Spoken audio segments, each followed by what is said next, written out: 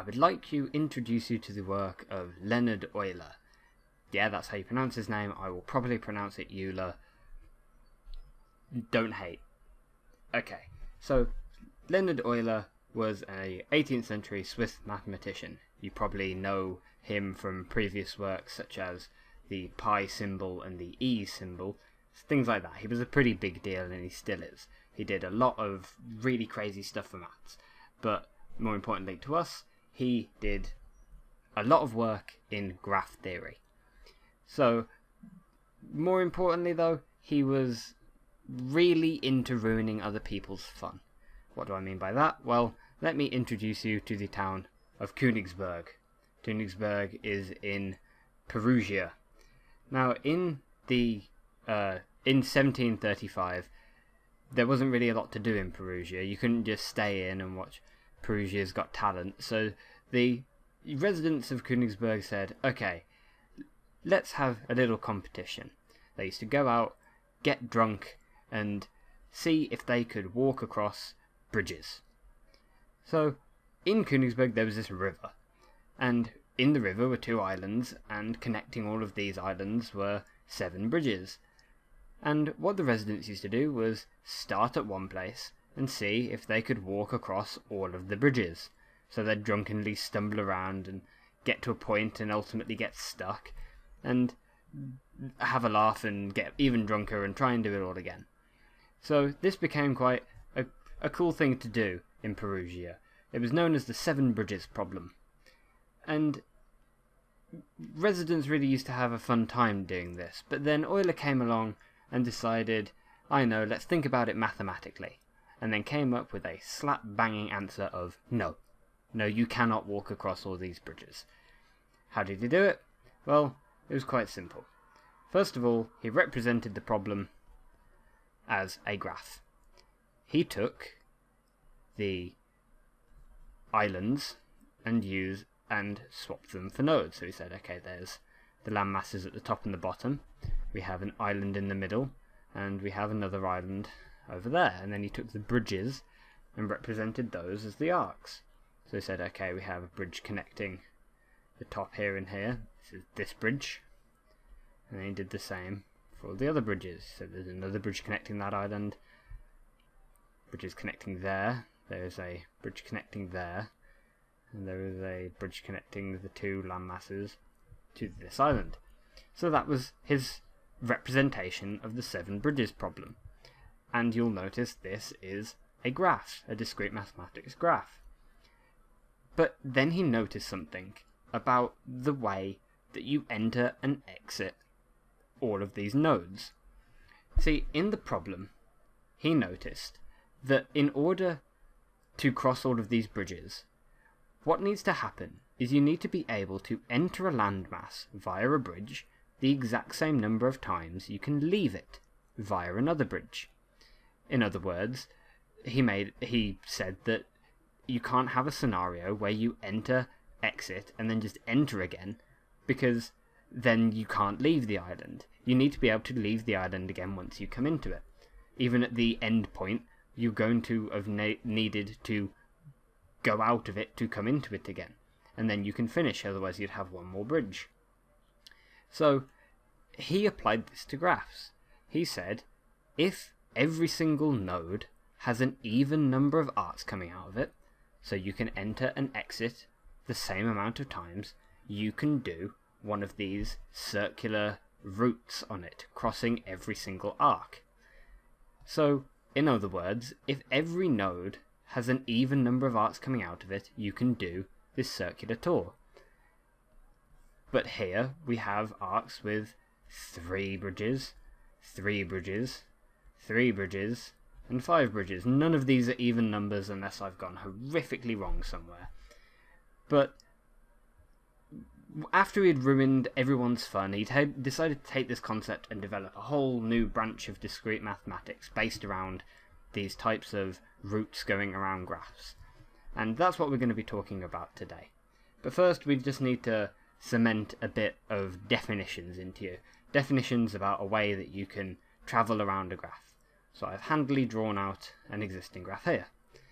Now this isn't a connected graph like we saw in the last video. It's just a graph where not all of the nodes are joined by arcs. It's just a normal graph.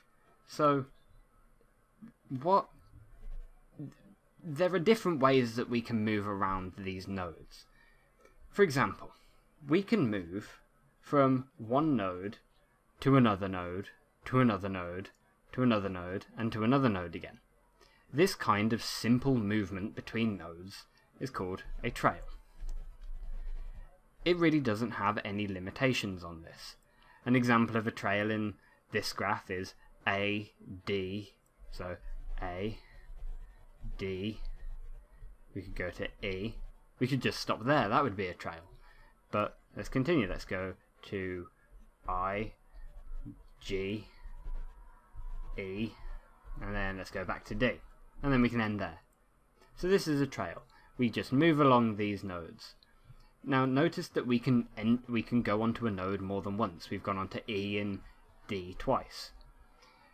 Now, what if we apply a restriction where we say we can't go on these nodes twice? Well, then that would be called a path. A path is like a trail with the restriction that you can't go on a node more than once. For example, a path is A, D, E, I, G, but now we can't go back to E. So there should be a H in here. I've totally skipped that. A H. There we go. Okay, so G, H. Then we'd have to end there because we can't go back to I or G or E. So that's an example of a path. We can't go along into a node more than once.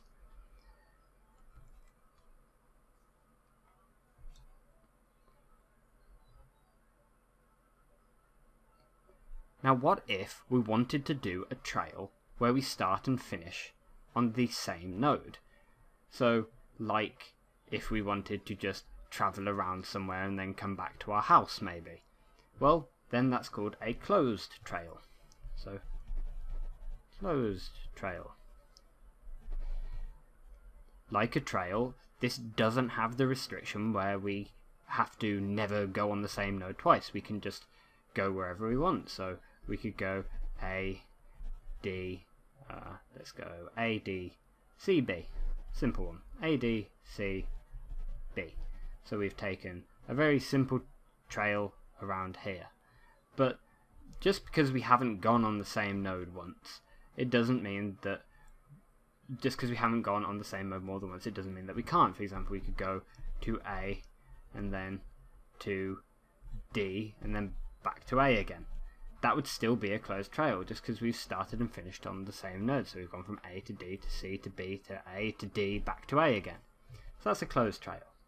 But then if we apply the restriction we did to a path where we can't go on the same node more than once, that is called a cycle. So I've already spelt it wrong. Cycle. That's the most screwed up I've ever seen. So cycle. So that is like a path, something where we can't go on the same node more than once, but we start and finish on the same node. So an example here is A, D, C, B, A. Another one that we could do is F, I, G, H, E, F. So we can't go on the same node more than once, but we still have to start and finish on the same node. So we do A, we do B, C, D, A. So these are the 4 basic types of routes that we can go around on a graph. You might see some of these things called different things. For example, I've seen, I think it was a trail defined as a route. So you can say that a route is something where you can where you can go on the same node more than once. But mostly these are the strict definitions that you'll come across. So another thing that we can take note of is saying, like in the bridge problem, how many arcs are coming out of each node. This is called the order of the node. So the order of the node is how many arcs are coming out of it. For example, node A has 2 arcs coming out of it, so its order is 2. But node I has 4 arcs coming out of it, so its order is 4, and so on and so forth. Another thing that we can take note of is whether a graph is connected or not. What do I mean by this? Well, this graph at the moment is connected. I can get from any node to any other node by following a trail. I can get from A to G just by going through A, D, E, I, G. But let's say I introduce another node, node J. Now this node isn't connected to any of the others by arcs. Now this graph isn't connected, because I can't get from A to J, or any other node to J, because I don't have any arcs. So that's what a connected graph is. So now we can take all of these concepts of trails, paths, closed trails, and cycles, and apply them to what Euler created. And he created things called Eulerian graphs. Now Eulerian graphs, see, it's a lot easier to call them Eulerian, but no, strictly Eulerian graphs. Now, strictly these things are connected graphs which have a closed trail containing every arc precisely once. What do I mean by that? Well, think back to the bridge problem. We wanted to get from one island all the way around every single arc to all the other nodes and back to our same island again. That was, if we could do that, the graph would be called Eulerian. There I go again, Eulerian. So let's draw an example of two graphs, one of them Eulerian and one of them non-Eulerian. So we could have a graph like this. Excuse my silly drawing of nodes. So we could have a graph like this. Now this contains a closed trail. We can go from, let's call this A, B, C, D, and E. We can go A, E, B, C, E, D, A. We can go around all of this graph and finish at the same place. Remember, a closed trail is the thing where we can go all the way around and just start and finish on the same node. It doesn't matter that we cross over E twice, as long as we started and finished on the same node. But then this graph with A, B, C and D, A, B, C, D, this isn't an Eulerian graph, because we can't get from C all the way back to C again without going across this arc twice. We don't have to travel over any of these arcs twice, but this one we do have to. So this one is Eulerian, and this is non-Eulerian. I hope you can see that difference there. So as we looked at that bridge problem, it was relatively easy to prove that every node of the Eulerian graph must have an even order. So we have to have an order where we can enter and exit the node an even number of times.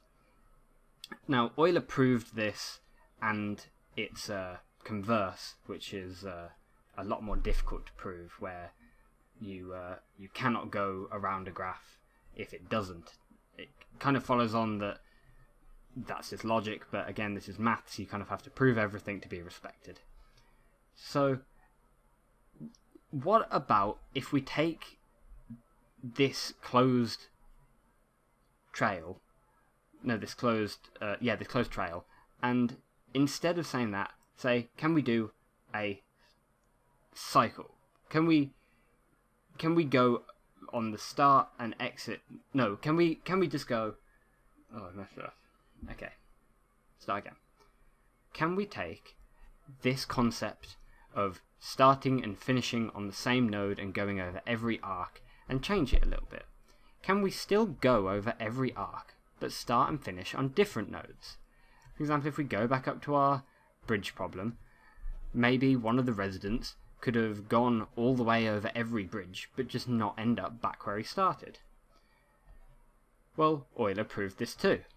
He said, well, here's an example you might be familiar with. As a kid, you always got given that problem where you have to draw this shape without taking your pen off the paper.